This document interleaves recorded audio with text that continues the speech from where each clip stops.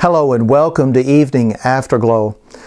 Today we're talking about the text that we reviewed and preached from last night from James chapter 2. Probably the most famous passage in the book of James, James chapter 2 verses 14 through 26, in which one very strong pulsating thing is being said over and over and over and over again in that passage.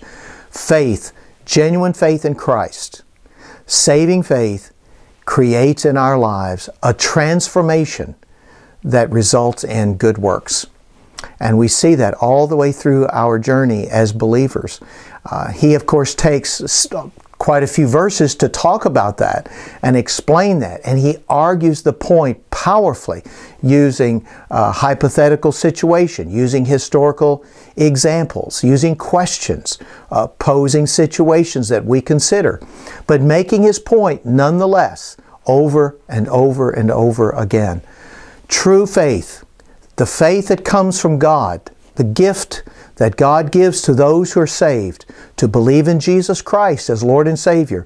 This faith, when it comes into our human experience, it does so through our mind and our heart, and it transforms us into what Paul calls new creatures in Jesus Christ. Jesus describes this in the 3rd chapter of John as the new birth experience. We're born from above. We're born by the Spirit, born again. This faith creates a real newness in us that creates a brand new life for us. You know, the passage of Scripture in James 2 is arguing against a problem that people were wanting to say they had faith, but they didn't have to have any works to prove it. And he addresses that. That's the tenor. That's the way that passage is presented.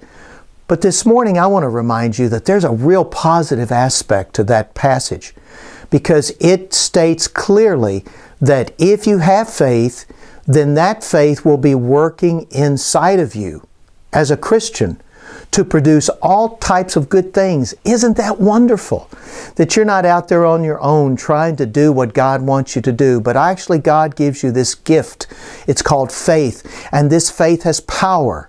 It's empowered by grace, and this faith works and works and works and works and produces in us the things that honor the Lord. I don't know about you, but there are mornings I get up, I am bushed. I am so tired.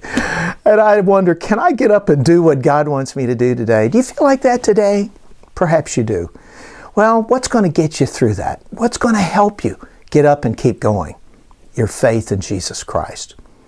And so I find that encouraging, and I hope you do too.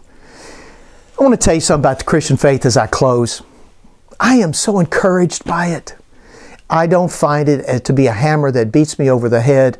I find it to be a helping hand that lifts me up and helps me to keep going. I hope you find that to be true as well too in your experience and understanding of the Christian faith. I am so thankful we've had our time together today, and whatever lies out there for you this week, I pray that God would strengthen your faith, quicken your faith, enliven your faith, and enable your faith to help you do what God wants you to do. God bless you. Go out there and do something that's right. Amen. It's great to be with you. I'll look forward to seeing you next time on Evening Afterglow.